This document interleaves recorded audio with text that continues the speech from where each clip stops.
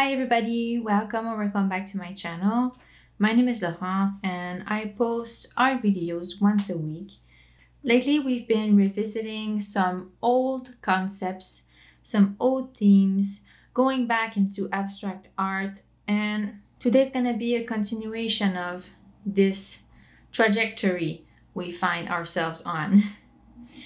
So I don't know if you remember this kind of abstract art that I was making before. Well, it kind of stayed at the stage of a concept.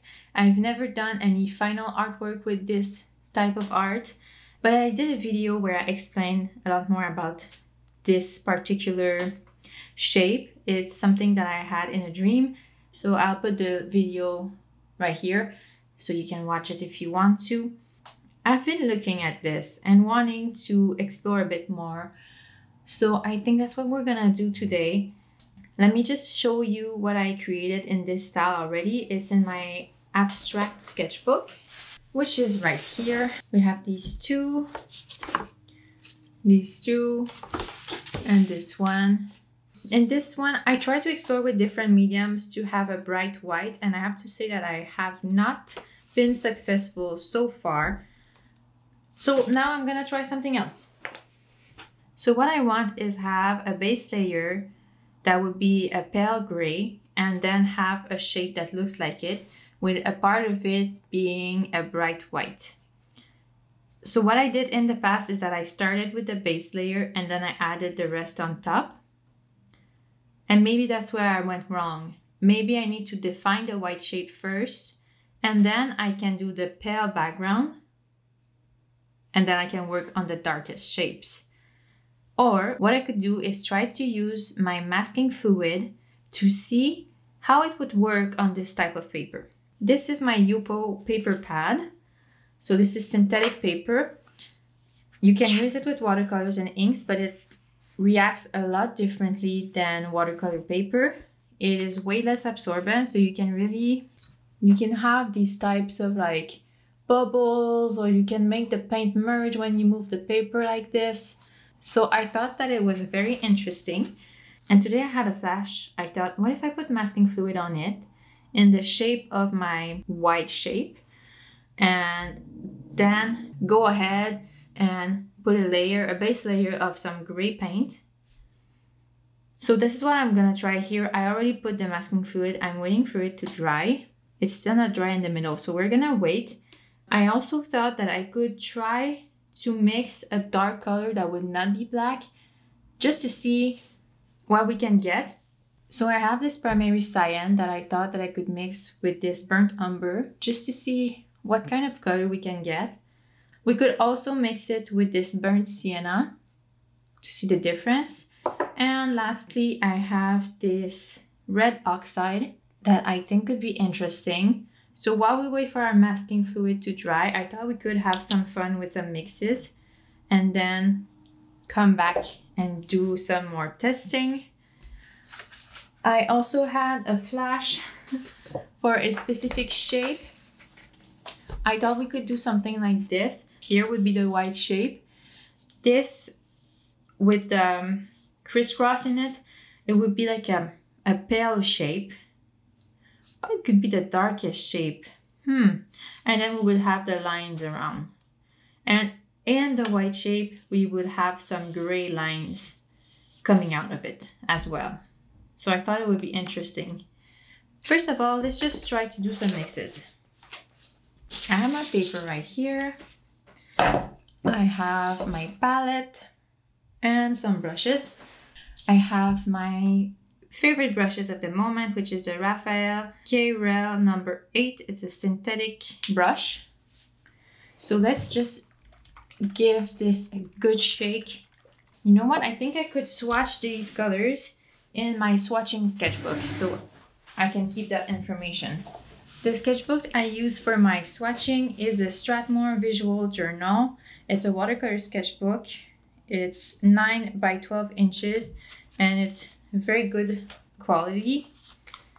I think you can find better, but for swatching, it's great. So I always keep my swatches and a description so I know how to recreate them in the future. Let's use this page. First, we're just gonna put a drop of burnt umber.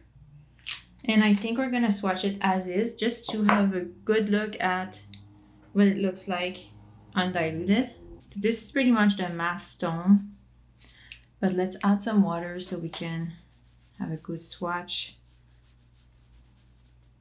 It's very pretty. And then we're gonna put a drop of primary cyan right next to it, and then we're gonna mix them.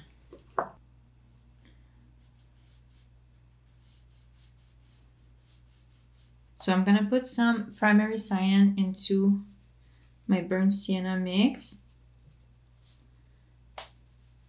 This is pretty dark. Ooh. Okay. So this blue is very, very strong. But it's a very interesting color.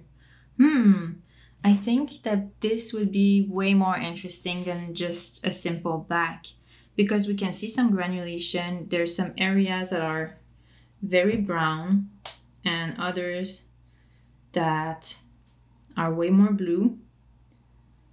So I'm gonna add a bit more blue to it just to see what we get. So it looks like it's almost black, you know, but it has a more interesting dimension. And now with even more blue. Ooh, this is nice.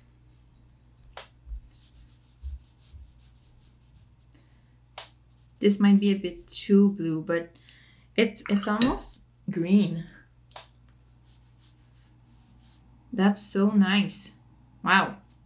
I don't know if we're gonna see that granulation on yupo paper because it's very smooth, but it's good to know. Okay, so this was burnt umber. Now we're gonna let's do the primary cyan first, and we'll do it with the Amsterdam burnt sienna. This is such a beautiful color. I love burnt sienna. I just don't know if it's gonna be appropriate for the mix we're trying to get. And then let's just do another touch of primary cyan. And then we're gonna mix a little bit of cyan in that burnt sienna. First mix is gonna be too brown, but we'll still swatch it because it can be very useful for future uses. I love mixing these types of color. You always get a good result. Okay, now we're gonna put more blue in it. Ooh, I think we're getting something that looks a bit like a dark green. Oh, this is so pretty. Wow. And then a touch more blue. This is a beautiful green. This is not what we're looking for this specific project. I think. I might change my mind because it's so pretty. This is beautiful. We're gonna do our last mix here. Maybe we're gonna have to do it a bit smaller. So we'll mix primary cyan again. And I put A in front for Amsterdam because this is the brand. We're gonna mix it with Liquitex red oxide. Oh, this is beautiful. Wow. I'm sure we're gonna get a great mix. And then just gonna use what I have on my brush to create a first mix. I think this one is gonna err more towards a purple, which makes sense because that red oxide is a red. Ooh, but it's very dark already. Interesting. Let's add more blue. Oh, this is very pretty. I'm not sure this is what we're looking for. This is too blue, but it's very pretty nonetheless. I feel though like I should add a touch more red oxide. This is getting too blue for what we're looking for. I think that this primary cyan is a very strong color. Let's do another one here. Yeah, this is pretty. Okay, I'm trying a fourth mix with more red in there. and I added the blue very slowly because this blue takes over so easily. So now I want to try to keep that mix a bit warmer. Okay, so this is what we have. We're gonna let it dry and then we're gonna have a good look. As you know, I've been putting my extra colors in my sketchbook.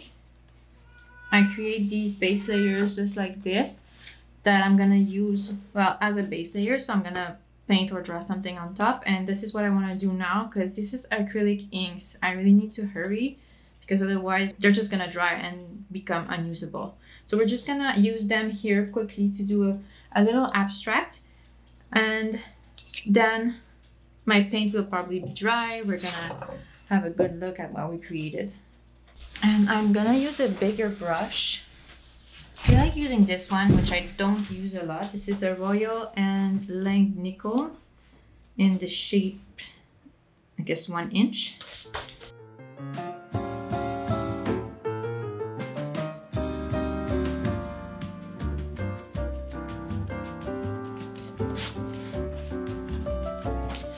My camera died, but this is what I created. So now I'm gonna rinse this plate off and we're gonna have a look at the colors that we mixed earlier. Okay, first we have the first mix that we created, which was burnt umber and primary cyan.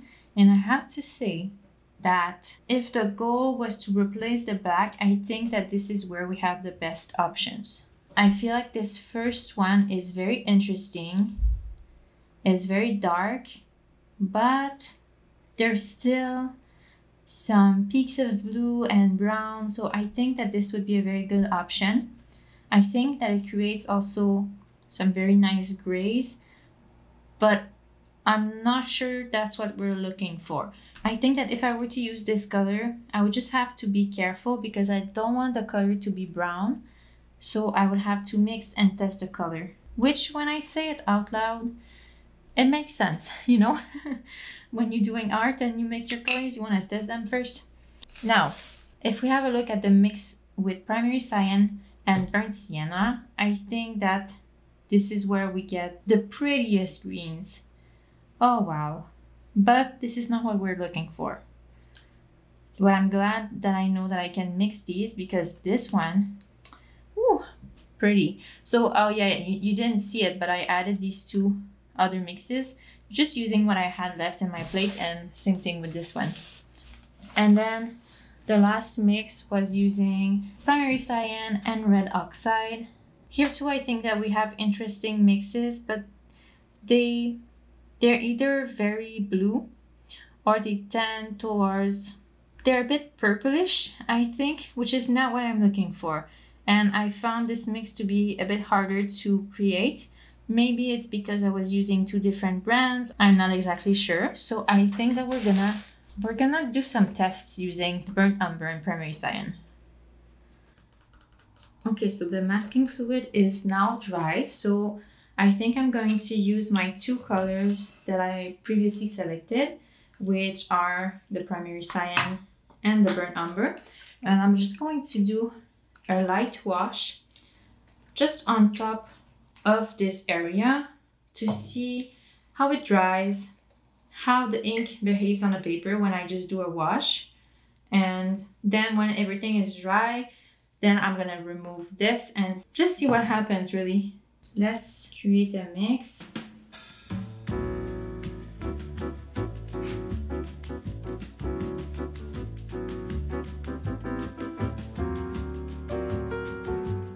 So already I see that the ink does not stick to the paper like it would on a watercolor paper.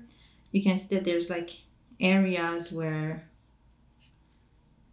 it's kind of repelled by this paper. Whoop. I just went over another area. I think this is watercolor, so it reactivated. We're just gonna ignore this. I think we're just gonna let this dry and then see what happens. But so far, I really like this color. It's a very pretty gray. I think this gray is more interesting than the gray we had before. But for sure, I think I'd be interested to try to paint this style on this yupo paper and just see what happens, because I have a pad. I have a lot of paper, so if it's not pretty, who cares? You know what though, while we're at it, it's not dry, but I want to see what happens when I just lay the areas for the first shapes. Like if I want to add a darker shape around this white area, what happens? I think that the ink might be moving a bit too much. But what we could do is, once the base layer is dry, I could wet just one area and then try to do this again and see how it spreads, but in that restrained area.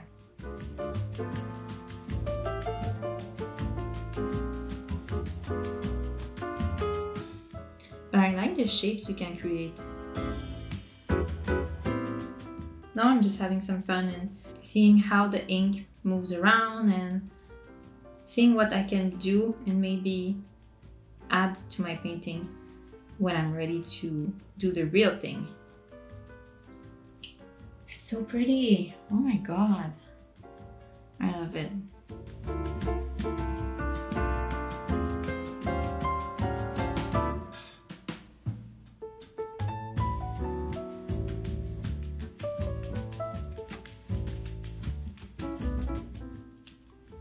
Oh my god, this is so nice.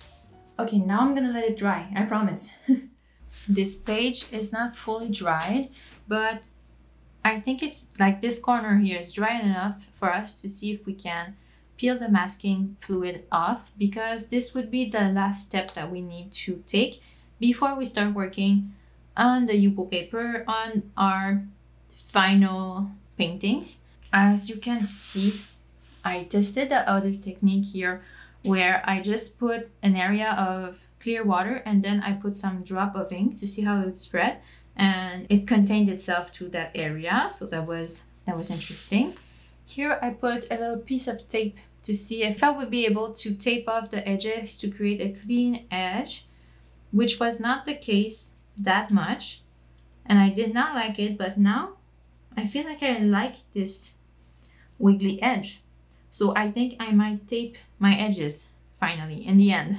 And here I just put a big wash all over this area, and as you can see, the paint, it really was repelled by the paper. So that's interesting.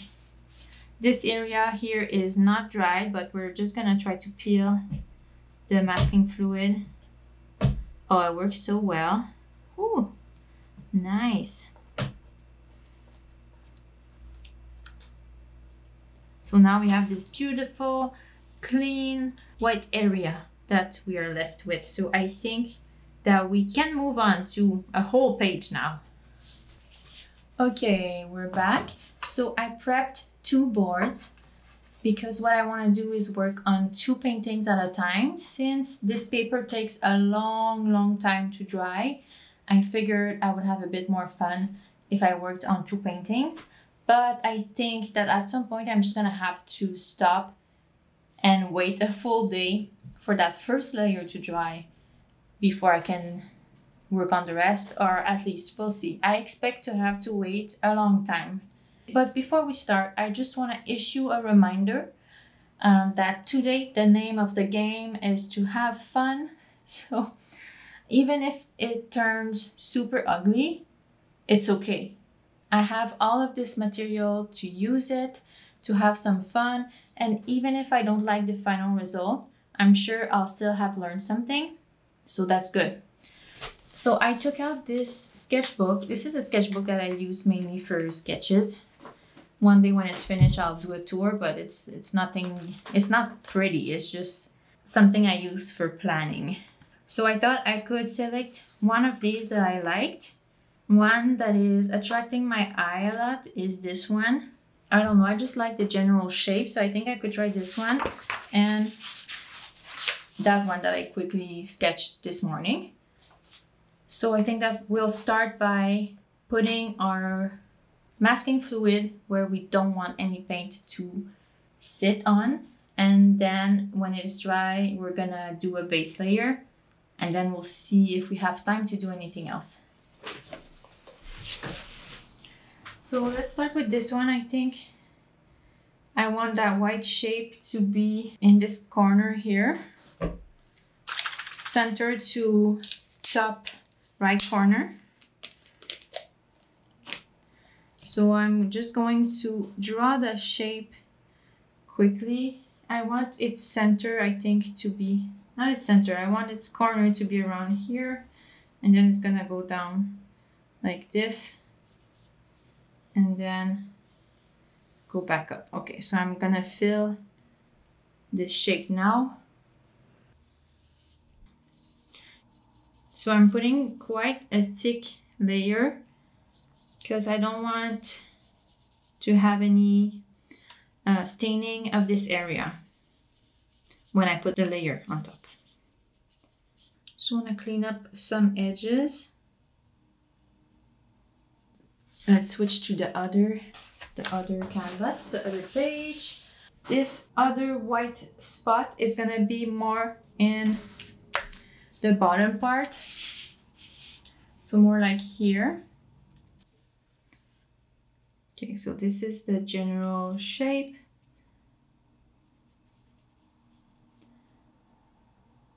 And if you were wondering, yes, I totally ruined this brush the first time I used it. So now it's my masking fluid brush, which I do not recommend. Do not take your brushes, you're gonna ruin them. Now I have a small tool that I can use to spread my masking fluid. It's just that this area that I need to cover right now is much bigger than my tool. So this is why I decided to use this brush, because it's already ruined. Okay, so I use my hairdryer to dry this masking fluid because it takes so long. So what I'm gonna do is I'm going to do the base layer for this one, and then tomorrow we're gonna be able to continue working on those. Okay, so what we'll do is that we are going to mix our colors for our base layer. I have a big flat brush that I love. It's this one. It's by the brand Raphael as well. It's a soft aqua 1.5 inch, and I use it to make big washes. So yeah, I'm gonna use it. I just need to remember to clean it well after. Okay, so let's create our mix. I'm gonna put a little bit of primary cyan here, along with some burnt umber. We're gonna mix, mix, mix. I feel like this is gonna be a tiny bit too blue, so I'm adding more burnt umber. Let's test it. I think this is good. So we're just gonna put a large wash all over.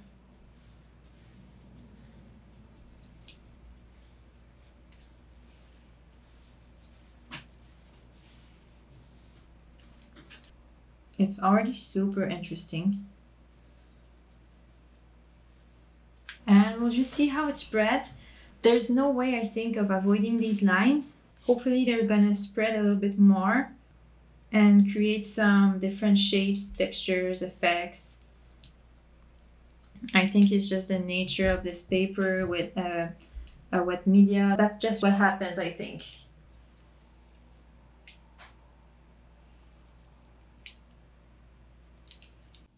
I decided to add another layer just to darken things up a bit.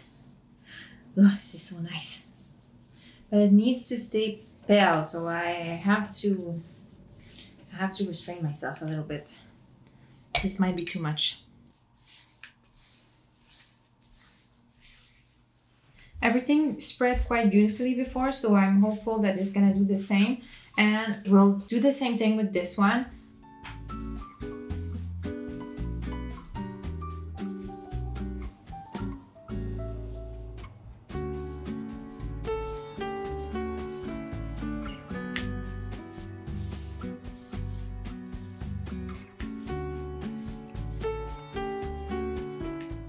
I think now I'm gonna wait and just see how it dries.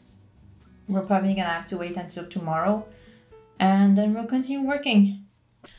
Oh my God, look at this.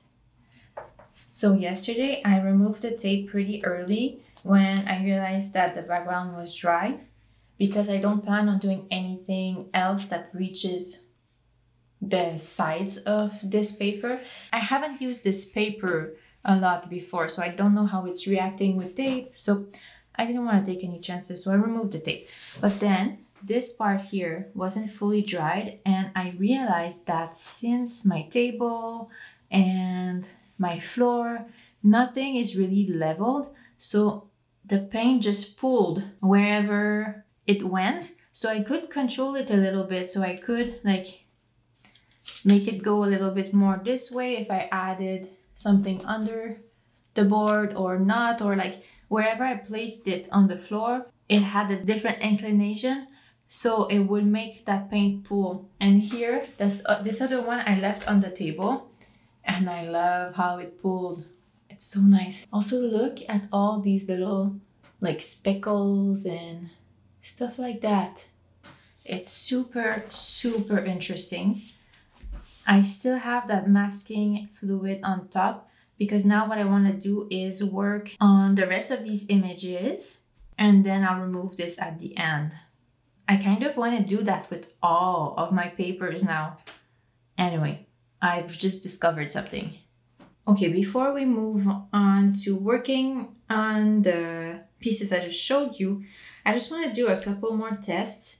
So I want to try to recreate something like this because I don't remember what I used to create these lines. So I want to just take a little space here and try to create these lines. I also want to drop some drops of water and see if I can get the ink to spread in a beautiful way. Ideally, I would use some acrylic inks to create this because I want to use light fast products. And also I want to try to add some white. So I have two types of acrylic inks. I have the Liquitex one and I have the Amsterdam one. They're supposed to be opaque, but I want to see how opaque they are if I try to do some lines over top of stuff that I have already on this paper. Are they gonna show? And also I have this golden high flow acrylic in titanium white. So I want to see if one's better than the other. So that's what we're gonna try. And then I think after that, we'll be ready to start working on our paintings. So I'm gonna put a little bit of Amsterdam titanium white in this little container. So let's try to put some white here.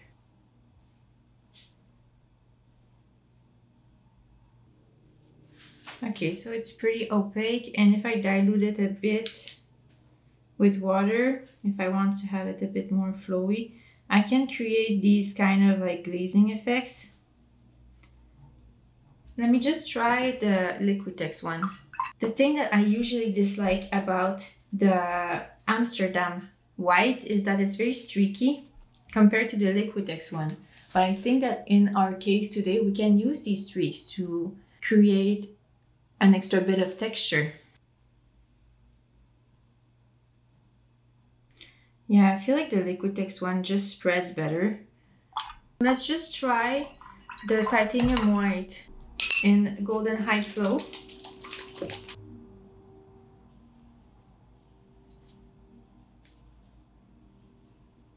Okay, so golden high flow at Mastone is pretty great. Ooh, I like it. I think it's my favorite, in fact. Now we're gonna try the other types of lines. So I'm just gonna mix a little bit of my two inks. So my burnt umber and my primary cyan. Yeah, I think that's good. Okay, so I'm gonna keep it tilted like this. And what I wanna do is create some lines. Oh, that's nice.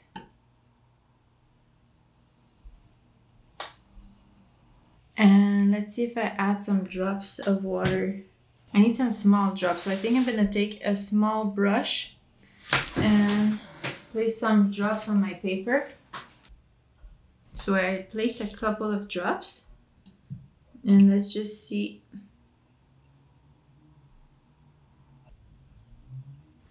think that we can create something interesting. Okay, so I think we're done with our tests. Let's see what we can do with these big paintings now. Okay, so first what I want to do is I want to paint a light shape. Then I'm going to add some lines. So this painting inspires me some lines that would go like this, and then a little bit of white. So what I'm going to do is I'm going to take this Raphael brush in number 4, and I'm just going to go pretty light and create the shape that I want. This would be fine. So this is gonna act as my guide as well. I have quite a lot of time to work on this because the paint does not absorb in the paper. It dries very slowly. And that's also what creates all of these beautiful shapes. Okay, so I think this is gonna be the first shape. And now we're gonna do the same thing with the second one. So this one is interesting because it doesn't have a dark shape around the white dot. So we're gonna have to create one.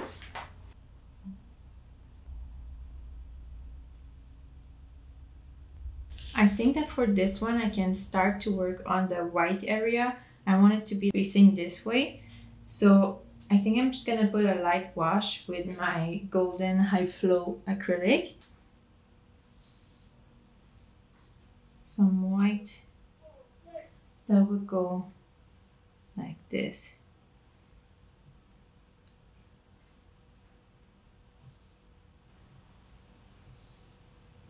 And we'll see what happens because it's my first time drawing this. So we'll just let it dry and have a look later.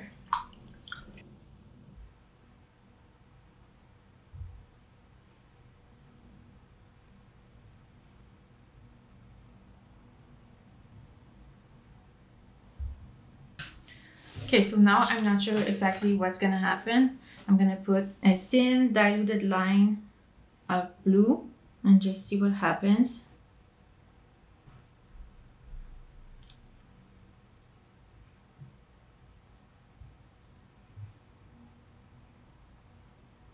Okay, it's been about, what, half an hour?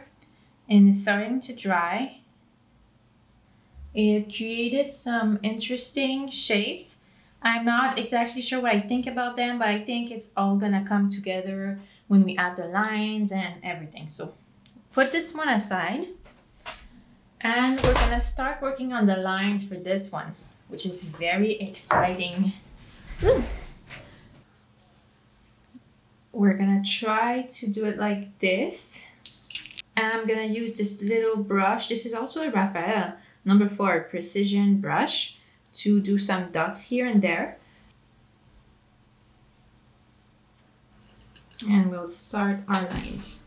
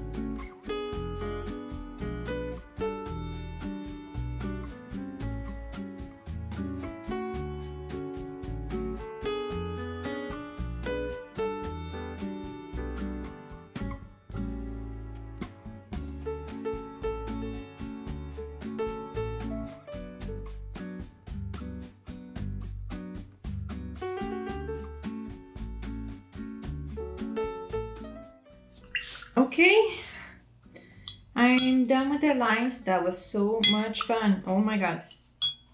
The only thing that I struggled a little bit with is that since this is acrylic ink, it dries, and it looks like I still have some here, but it's pretty much all dried. So I tried to work fast so it wouldn't all dry up on me, because I didn't want to have to mix another color and run the risk that one area of my lines would be a different color than the rest. Yeah, so far this is what we have. This is so pretty. And I think I'm just gonna add like a little bit of white here when this is dry. So we're gonna put it aside, and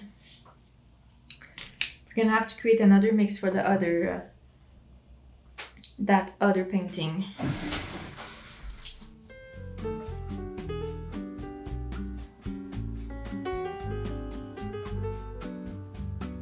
Yeah, this is gonna be our shape.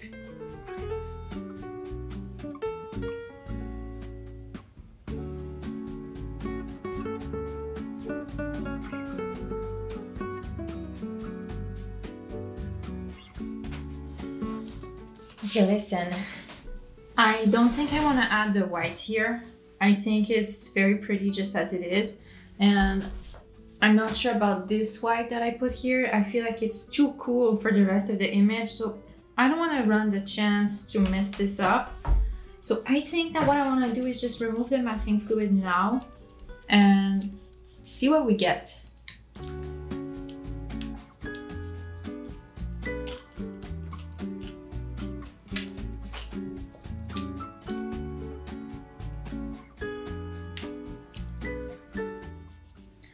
I'm sorry, but have you seen this? It's so nice. Wow, it's so moody. And like it makes me feel stuff. I love it. Honestly, I think this one is finished. So I'm gonna put it back on here, move it aside.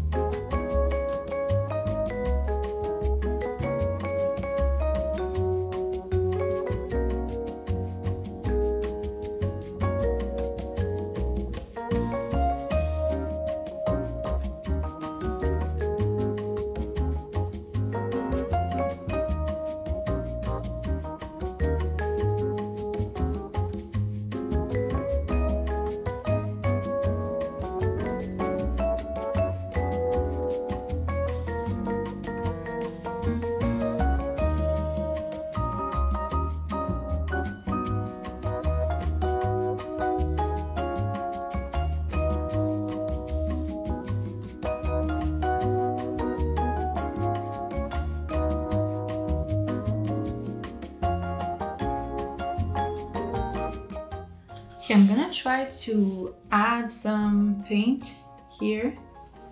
So I mixed a little bit of my mix with the white that I had before in the hopes of giving it a better undertone.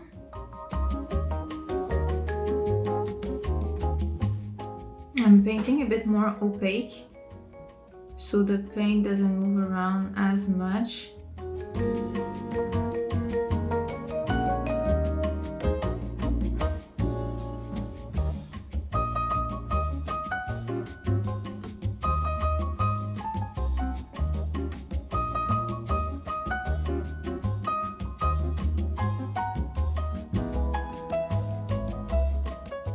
So I'm just gonna leave this to dry. I'm interested to see how it's gonna go, and yeah, we'll see. Okay, so this is a few days later. So I have these two paintings. They're so moody. I love them so much. In the end, I only put some kind of white-ish area on this one. I felt like this one was complete as it was, and this one was kind of a test to see what would happen with a white area. And at first I didn't really like it, but then I put another layer on top that was a little bit, well, I changed the color a little bit, and I think I like it much better.